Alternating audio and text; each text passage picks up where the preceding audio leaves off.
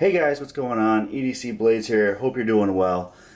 So this video, I'm going to do my follow-up review for the Spyderco Paramilitary 2. And then I have a box to open from a good friend of mine. But before that, let's go over the Spyderco Paramilitary 2. So I keep calling it the Paramilitary 2. It's also known as the Para 2 or the PM2. It's just, one of those things you got to be in the know, to know. One of the things that kind of kept me away from Spyderco in the past was anytime I'd see a movie or whatever, they always kind of look very dainty to me. And, like whoever was using it or anytime I thought about using one, I'd be like, man, that thing just looks like it's going to break right in half. And, that can't be, that couldn't be further from the truth. This thing is fantastic. It's hefty, it's stout, it's got a little weight to it. Not a ton, but it's super comfortable. I mean, all the Spydercos I've had so far, even the $50 Efficient was a very sturdy, very comfortable knife. And plenty of confidence that it would stand up to some work. So for me, like most of my videos, most of the knives I unbox are for everyday carry, for everyday, daily use. And I don't go out to the woods every day. I don't, climb mountains every day. But I do unbox stuff a lot, open envelopes, cut twine, rope, whatever.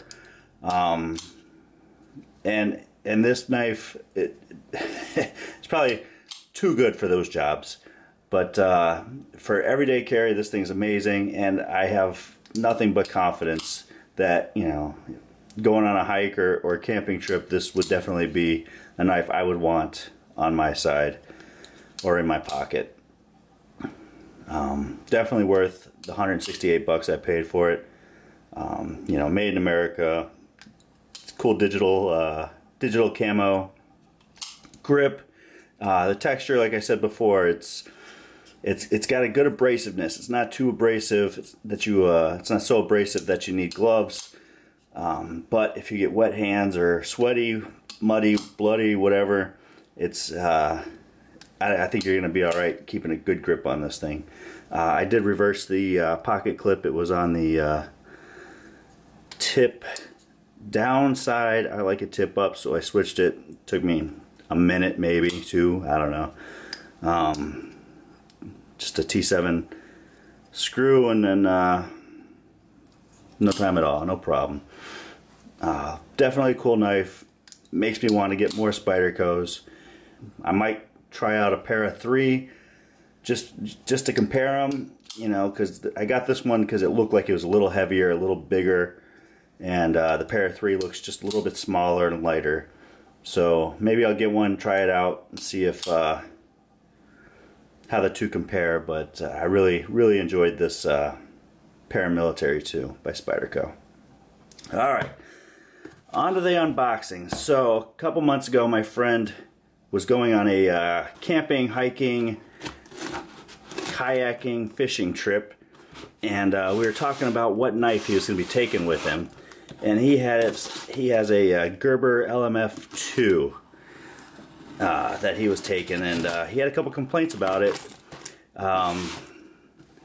Mostly about the weight, the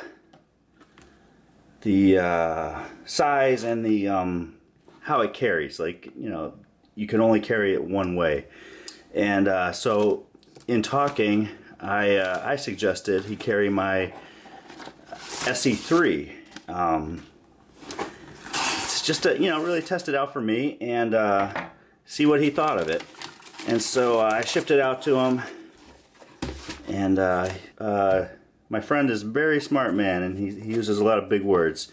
So if you notice a lot of editing in this video, it's because I have to look up the pronunciations. Oh yeah, when I sent it to him, I also sent the I had just gotten the Armistice horizontal carry sheath. I sent him that and the original sheath, just so he had different carry options, mounting options. Let's see how it looks. Yeah, it's a sweet knife. I love this thing. I couldn't tell you how much I paid for it. Just looking up some Esees on Blade HQ, they're about 110 bucks. This is one of my favorites, one of my first real cool knives that I got, you know, before I even started the channel. The sheath is very cool. This one I did have to heat it up and cut it a little bit just so that it would fit better. So I had to like carve out a little bit of the sheath right there, but fits nice, holds nice. Alright, so he sent his letter. Get that out of the way. Dear EDC Blades, thank you for the opportunity and allowing me to review your SE3 for a camping weekend. Since you sent it down early with both sheaths, it gave me a chance to carry the knife in both sheaths around my land to determine which was best. I found myself drawn to the Armistice sheath due to its slimmer profile and easier scout carry. I found the knife just stuck up too much to comfortably carry tipped down on my belt, and I too dislike knives around my neck. The Armistice sheath was overall better suited for a scout carry. The knife went with me on a river for 3 days while piloting a canoe loaded down with camping gear. Here I actually carried it tip up on my PFD, personal float device. On water, it was solely used for cutting fishing line, which it did perfectly fine. My buddy actually commented on how sharp the thing was, as you only needed to lightly press the line against the blade to sever it. I was a bit worried about carrying the knife tip up on the water, but the sheath held it in just fine. I felt secure the entire time, and with the positive click from the sheath, you knew it was locked in. The sheath also featured a small thumb mount, which aided in pulling the knife from the sheath. This allowed me to take it out very easily and do what needed to be done. The thumb mount also served as a hook to pull it back in and get the solid click. It's a great design. The G10 handle performed great in wet conditions and stayed securely in my hand. At camp, I used the knife for a couple different things and put it through its paces. It was used in fire starting, whittling, and cooking. For fire starting, it began in creating a pile of kindling from an oak plank. The sharp blade sliced consistently through the wood fibers. The handle to blade ratio was perfect to allowing a decent amount of force in the blade, but left you with plenty of control for an even cut. If you needed more force, you could slide your thumb up the stippling on the back of the blade and really bear into it. This all allowed me to quickly create a pile of tender kindling. For larger pieces of kindling, I actually used the knife to split wood. I was a bit cautious at first, but then quickly realized this knife was up to it. I could set it into the top of the plank, then hammer it straight down through with another piece of wood, and it would leave a consistent length of medium kindling. The full tang blade really helped it in being able to take a beating. The wood did scuff, but not scratch the finish on the blade, which made me a bit disappointed in taking the beauty away from this blade. Knives are meant to be used though, so I guess it gives it some character. After lighting a fire, I cleaned it off and of course used it to prepare any food I needed to chop or slice for cooking. It still had a nice sharp edge after the abuse it took from the fire. All in all, I would be very happy with one of these knives.